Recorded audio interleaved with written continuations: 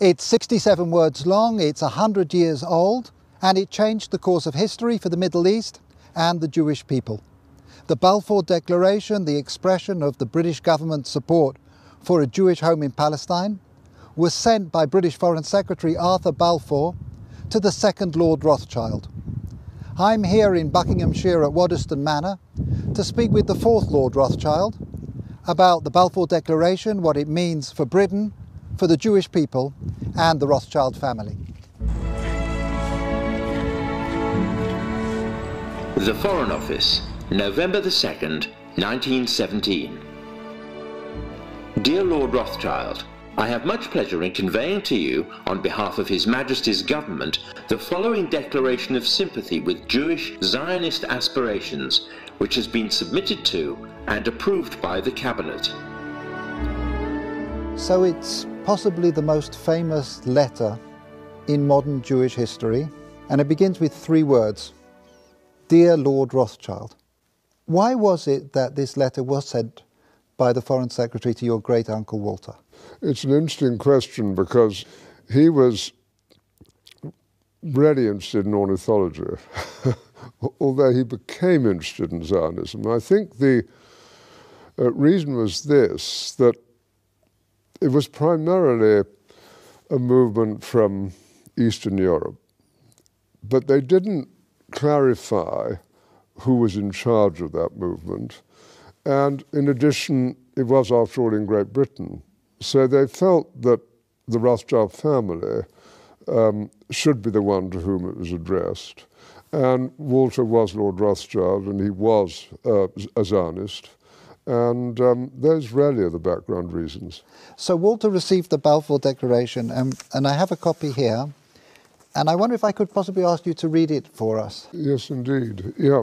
I'm going to put on my spectacles to make sure I read it accurately. His Majesty's Government view with favour the establishment of Palestine as a national home for the Jewish people, and will use their best endeavours to facilitate the achievement of this object, it being clearly understood that nothing shall be done which may prejudice the civil and religious rights of existing non-Jewish communities in Palestine, or the rights and political status enjoyed by Jews in any other country. I should be grateful if you would bring this declaration to the knowledge of the Zionist Federation. Yours, Arthur Balfour. And here it is, the Balfour Declaration. What do you feel when you see it here? I genuinely feel it's one of the most extraordinary moments in the history of the Jewish people. If you think it took 3,000 years to get to this, and then you say, how did this miracle happen? It's the most incredible piece of opportunism. I mean, if you think you had an impoverished would-be scientist, Chaim Weizmann, who somehow gets to England, meets a few people, including members of my family, seduces them. He has such great charm and conviction. He gets to Balfour, and he unbelievably persuades Balfour and Lloyd George, the Prime Minister, and most of the ministers, that this idea of the national home for Jews should be allowed to take place. I mean, it's so unlikely. And then he's, starts to fight a difficult battle with the British cabinet, and this letter goes through 5 drafts, as you know. And in the end, it comes out as a rather compromising letter. I mean, the essential point is there for the Jewish community to fasten on to. You have the first bit, which promises a national home rather than the national home, and then you have the bit that nothing that's to be done should in any way harm the Arab community. But you come back to the big point, which is that this is perhaps the greatest event in Jewish life for thousands of years. And it's a miracle that it took place. And of course, the Rothschild family then as now filled 2 roles, because it wasn't just a leader of diaspora Jewry, it also played a very significant role in the early years of the establishment of the pioneer communities in Israel as well. There were 2 branches of the Rothschild family primarily concerned. One in France through Baron Edmond Rothschild, who was the one who responded to the Russian programs of the 1880s. In England, there was a divide. Some of the Rothschilds, in particular Baron Edmond's son, James, known as Jimmy, had come from France, partly because of the Dreyfus case and his horror about what had happened, to live in England. He was educated at Cambridge University. And he married an English girl, Mrs. James de Ruthchild, and she became a leader at a very young age. She was only 17 when she started writing to Weizmann and introducing him to the British establishment. Other Rothschilds felt it was better to be assimilated into English life, and although they retained their interest in Judaism and Jewish life, they didn't think it was a good thing that this national home should be established in Israel. So it was something that divided my family, as with many other families. I wonder, as somebody who moves in the highest echelons of British society and is very close to Israel, whether you in your life feel a tension between concern for Israel and loyalty to Britain? No, I don't personally feel that. I mean, I've been completely committed to Israel since the early 1960s and have been there every year since. So I don't feel that conflict, but I, of course, feel a huge loyalty to Great Britain. Just tell us a little bit more about Walter, the second Lord Rothschild, because he was an unusual and colourful character. He was a deeply eccentric man, but from a very early age his passion was collecting. He rode about Tring Park on a giant tortoise. He had a zebra carriage. A carriage pulled by zebras? Yes. He collected on a massive scale birds, insects, fleas, it was butterflies. The largest single collection created by a single individual. I think that's true. I think certainly in Great Britain, I think probably anywhere, he was the greatest collector of ornithological material. His niece, Miriam, writes that for 2 years, as one of his eccentricities, he didn't open any of the letters that were sent to him and stuffed them away into wicker baskets. And it does make you wonder what would have happened if the Balfour Declaration, the letter had been one of those letters that he'd actually, yes, stuffed.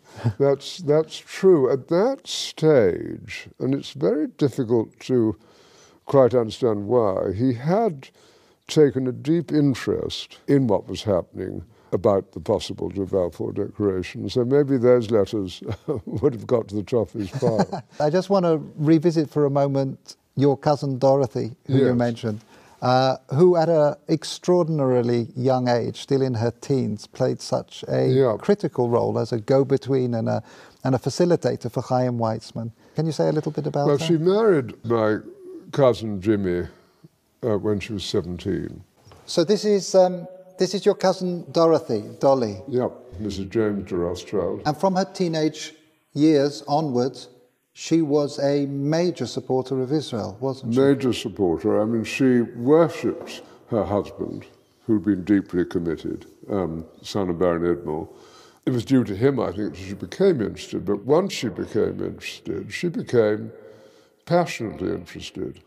After his death, she became even more committed. She just wanted to carry out his wishes and what he cared deeply about. And then she had her own personality, a deeply good human being who was quite unselfish. She devoted herself to this place, to Israel, and to a few friends, and had a wonderful life. And you can read letters from her to Weizmann and from Weizmann to her when she was only 17. And what she did, which was crucially important, was to connect up Weizmann with the British establishment. I think she also trained him in how to deal. She helped educate how to conduct himself. And it's extraordinary at that age, but she did sort of tell Weizmann, how to kind of integrate, how to insert himself into British establishment life, which he learned very quickly. So I'm here in the Waddesdon Manor archives, where there is a treasure trove of remarkable documents from the time of the Balfour Declaration. We have the correspondence here between the teenage Dorothy and her husband James, and it's really a love story. Here Dorothy is writing to James. She says, "Jimmy, I thought I would not like one day to pass without giving you a piece of news you have never heard before. I love you." But of course their correspondence wasn't just romantic correspondence. Here we have detailed letters describing her dealings with Zionist leaders, her advice and her suggestions regarding the conferences of the Zionist movement. And here we have a letter that the young Dorothy, still not 20, sent to Dr. Chaim Weizmann, where she's talking about the meetings that she's arranged for him. And as we've heard, she was helpful in training and preparing him to enter into the highest echelons of British society to advance the cause of the Zionist movement. She was an important character in your life as well. She really introduced you to Israel in some way. She was a crucially important character in my life. I became a trustee of Yad Hanadiv over 50 years ago. Which is the Rothchild Philanthropic Foundation. Yes, being our foundation. And I think I first went in 1962. Can you share with us your sense of what things have been changing in Israel since that first visit? Yes. As Israel, I think, became more and more successful in all sorts of ways, industrially successful, absorption successful, technologically successful, great universities, the problems with the wars that took place, being the clearest examples, of security became more paramount. And so you did see a shift in Israel from kind of the liberal Western place that it had been in the early 60s to something of a very different character. And you also have a shift, of course, between communities in Israel. I mean, Israel is a patchwork of different immigrants from different countries. And you have the religious, you have the non-religious, you have a town like Tel Aviv, which is attractive to the kind of business community, to what I would call ordinary city life. And then you have Jerusalem, which remains a very religious city and full of conflict between Arab neighbors and itself. Those internal issues within the fabric of Israeli society are one of the main focuses of Yad Hanadiv. Can you mention just one or two of the projects that feel to you most significant? Yes, we do a great deal of work on education, a great deal of academic work. We keep going at Ramat Hanadiv, the garden where Baron Edmond was eventually buried. We're on the point of building the new National Library of Israel. Two unexpected ones, perhaps. If you take the Orthodox community, it's important that they have employment. And we're trying to develop programs which it's possible for them to undertake. Similarly, you have a problem with Arab unemployment, and we set up jointly with the government employment centres to facilitate greater employment of Arabs within Israel. And so we're an active foundation trying to help with these fissures in Israeli life and to do some good. And we're sitting here looking forward to the 100th anniversary of this significant letter. If I can just ask you to think about the next centennial, 100 years' time, and just maybe share some of your hopes, your aspirations about where Israel will be. What does one hope for? One, of course, hopes for a peaceful relationship with Israel's neighbors, and that's going to be the most difficult matter of all to achieve. But even now you can see, with the disarray in the Middle East and the importance of relationships that Israel is developing, not only with Jordan, but also with Egypt and indeed with Saudi Arabia, even if they're not publicized because of the Sunni-Shiite war. There's hope. And I think if you take the need of Arab nations to have intelligence help. And if, on the other hand, you take compassion and generosity coming from Israel to Palestinian territories and its less fortunate neighbours, there are grounds for optimism. And I am an optimist. Lord Ruthchild, thank you very much indeed. No, thank you. So as we've heard, it was a remarkable moment of historic opportunity, a meeting of British interests and Jewish hopes, and most especially of a remarkable group of individuals.